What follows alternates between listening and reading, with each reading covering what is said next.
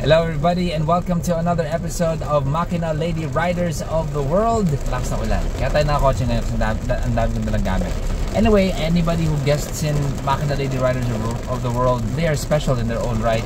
I mean, at least to my eyes, meron silang na-achieve, meron silang i-contribute sa industriyang motor. Our next guest, she grew up around motorsports. Diba? Her father is a famous rider and syempre gusto ko rin pag-usapan yung topic niya, but I wanna save that for another episode kasi itong episode na to, this is gonna be about her and we're gonna find out paano siya nagsimula. I mean, how is it like to grow up with a father like that?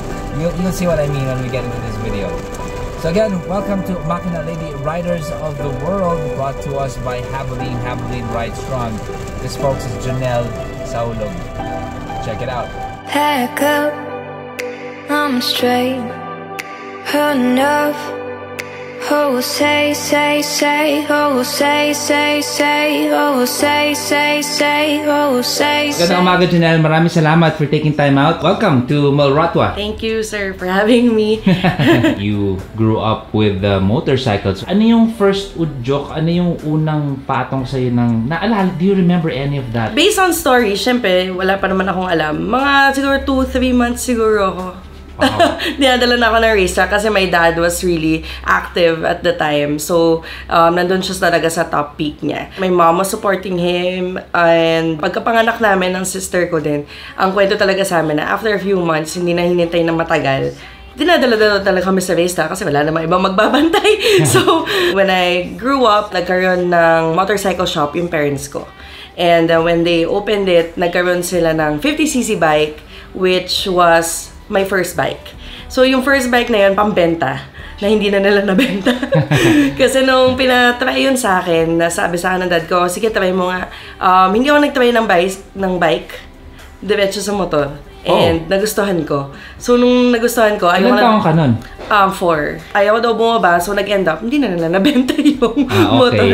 Naging investment na sa akin. Priority na, ay, gusto niya, nako, sa atin na muna yan. Syempre, in my dad's end, nung nakita niya yun na parang gusto niya, natuwa din siya kasi 2 girls kami, and syempre, expectations, lalaki dapat yung parang susunod sa yapak niya. Pero since 2 girls kami, tapos nagustuhan ko, naging masaya naman siya. I don't remember it in a way, pero dahil consistent yung kwento nila, I remember it. So, never mo naramdaman na parang since napaka-accessible lang motor sa'yo, did you ever take it for granted na andyan lang naman yan, I mean, or did you ever find yourself doing other hobbies na na-interesan mo? Or? I actually stopped for a few years nung high school. I was a tennis varsity din sa CSA. Wow! And I also went into swimming when I was in grade school. So I did a lot of other sports din talaga. Ayoko lang walang ginagawa eh. So parang I tried everything. So nung naghuminto ako, hindi ko naman siya sobrang hinanap na hinanap. Pero it was there. I know it was there. So nung nagkaroon ng ladies class sa motocross, yung biglang nagkaroon ng ladies class, yung series ng taon, pinasok ako ni dad. At least, kahit pa paano, hindi na puro lalaki. Hindi siya na babother na lalaki na yung mga, malalaking lalaki na yung mga kalaban ko na may chances na nababanggain ako or anything ni ganon. So, since puro babae kami, sabi niya, try ko ulit. Kung magustuhan ko ulit. Which, yan, ito na nga. Nandito na nga tayo. So, since then, tuloy-tuloy na ulit. Okay, that's great. Between 4 years old and now, what was it like? Ano yung mga turo sa'yo ng papa mo? And how do you differentiate yung daddy versus coach? Kay daddy, actually, pag tinanong mo siya, sabihin niya, never niya akong tinuruan.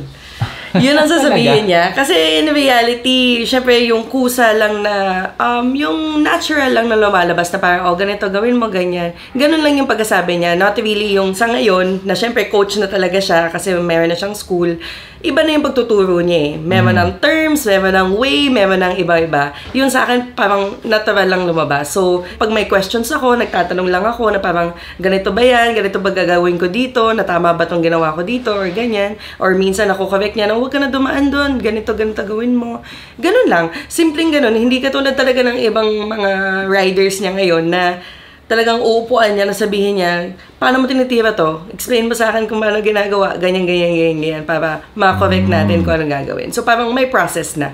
Yun sa amin, wala. As in, it just comes naturally. Saka you see him all the time. So I guess meron din learnings na you have the benefit of course, seeing your father. Kailan mo unang naranasan yung takot kasi there's no fear when you're a child, di ba? But papasok ang takot pag nasaktan ka na or pag semplang. Yes, so honestly, it just started last year nung sumakit na yung tuhod ko. Oh no. So, I guess... means you've been training a lot and hard. Well, it's not really... I don't train a lot. Which is the number one sadness of my father. Na sinasabi, practice ka naman. Ayaw mo kasi mag-practice. Gagawa mong practice yung karera. Sinasabi ko sa kanya, di ba ni-enjoy na lang natin? Di ba yun usapan natin dalawa? So, bakit may pag-pressure na mag-practice? Pero, nung time kasi na yun, after pandemic, nung nag-start na maging open lahat, tuloy-tuloy na ulit yung races Bumalik na sa amin yung races. So tuhod ang tinamaan sa'yo. But tuhod. Any accidents? I mean, I saw, kita tayo sa Honda, meron kang battle scar. May peklat ka sa elbow mo. What was that naman? This one was just a slide. Practice pa lang. Any broken bones ever? No. No, wala. Okay. Yeah. So, ang pinaka-problem na talaga natin is yung tuhod na I think it's ACL, but we don't know. Okay. I mean, if you're varsity tennis, for you to get to varsity level, yung level ng practice is iba din sa school. And you're already admitting it, you're not practicing as much as you should. Bakit kaya ganun? I mean, you came from diba, athlete level training ng tennis, pero sa motor, medyo chill ka. What's your thought behind that? I feel like it's been part of me na I don't push myself too much because yun yung sinasabi ko kasi bata pa lang nandyan well, yeah. Kasi so I don't push myself too much just because I know na this is not my number one priority. In reality of life, this is what you do. Okay, people are doing it for a living. But at the end of the day, when all of this is gone, what will you do, diba? Na parang you should have your backup. You don't know kung anong setback yung marating natin So, you like doing what you can. Yeah, exactly. I always say that, na parang, why am I here? I'm the oldest woman ngayon sa Pilipinas na nagmo-motocross. So, in my defense, na sinasabi ko na ako na ang pinakamatanda. So, ano pang ipaglalaban ko sa inyo? Mabilis talaga kayo mga bata So, ganun lang. Na parang ako, at least, I love what I'm doing. I'm doing what I love. And I get to do it. Yun lang, di ba? Na parang, I get to inspire other people. I get to see the whole Philippines or even other countries because of the sport. So, as long as I can, I'm gonna do it. So, tinatanong nila, kailan ka mag-retire? Para ako, I don't know. Grabe naman yung mga... As long as I can. Sabi ko, as long as I can, pero yun talaga yung sagot ko. Na parang, as long as I can, bakit ako mag-retire? At your own terms, the important thing, you are doing it. I think that's the important thing. Yes, I think it's important for yourself din. Mental health mo na din, na if you want to do it, tapos pag hindi mo magawa, di ba? Parang mababaliw ka pag hindi mo magawa yun. Sa dulo ang pagsisisi. Medyo, hindi ko na magawa. Yeah, di ba? So, as long as kaya ko, kahit masakit yung tuhod, game.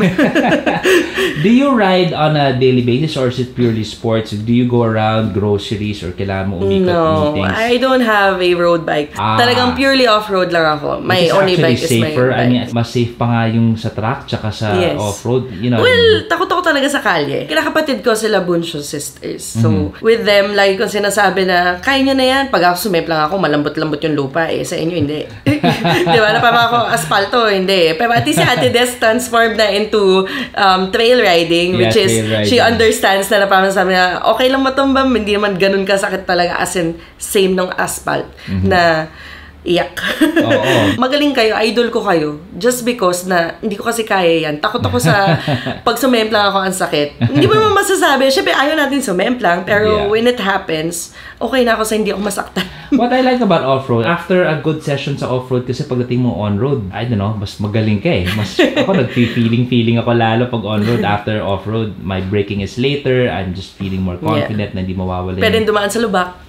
Alam mo nang gagawin diba? What are you into apart from bikes? First, I'm a virtual assistant, so I can do anything everywhere. So, this job and this sport together is a good combination. So, anywhere I go, walang problema. I'll just bring my laptop, computer everywhere. Virtual assistant covers social media management, covers email management, basically everything that can be done online with the client, ako na lang gumagawa on their behalf to get things off their hands. Wow. Okay. You're currently competing. You've been doing your thing. So what are the plans? What are you excited about in the next few months or the next year? In a few months, I'm excited na ang daming races ngayon. So, yeah, it's been good. And, syempre, blessings yung races. So, we accept it. Next year, continue pa rin, for sure. Thank you to my sponsors. Honda Philippines, of course, for my bike. Fox Racing Philippines for always being there and believing in me still. NEAS Philippines for being part of my new journey. JMS Motocross School, of course. Baka magalit sa aking dad ko pag hindi ko siya sinabi. Man of Steel Photography. Rudy Project. Sa lahat ng sponsors, I really just wanna thank you all for believing in me and inspiring me to keep doing this. So, isa kayo sa nagpapastay talaga sa akin. That's one of the reasons talaga. Is there a dream destination pala or dream race you want to attend to? Yeah. I've been to races in the US. Hindi naman siya yung mga big leagues. What I really want to try, yung try lang talaga na hindi ko kailangan, basta kahit makaikot lang ako sa track, yun lang, is a supercross track. Oh. Big league eh. So parang I just wanna try na, kasi yung mga motocross tracks is always open to everybody. So, makapupunta ka doon, makakaikot ka. Pero the supercross tracks is different every year. It's built every leg. So, gusto ko lang ma-experience to ride in one supercross race. Yun lang. Kahit hindi ako sumali. Well, I'm sure. Just keep at it. We're rooting for you, you know. Lastly, what advice can we give for other female riders out there? So, my only advice since before, never be afraid to try. Bata pa lang ako, narinig ko sa isang interview na sinabi ko, syempre, doon ko lang din naalala. Na sinabi ko talaga, don't be afraid to try. Parang, you'll never know kung magugustuhan mo, kung hindi, go. Gawa ka na iba. Take the chance to try. Because not everybody has the chance to. So, if you can, if you want, go for it. And to the parents, support. So, hindi lang dapat para sa mga babae, pero syempre, sa parents nila. Support your kids. Support. Kesa iba yung gawin nila, motor na lang. Okay, thank you so much. Good luck with your future races, Janelle. Thank you. Thank you. Back up, I'm straight. Enough. Oh, say, say, say. Oh, say, say, say. Oh, say, say, say. Oh, say, say, say. Oh, say, say, say. Wait, hey, don't love you like I love you.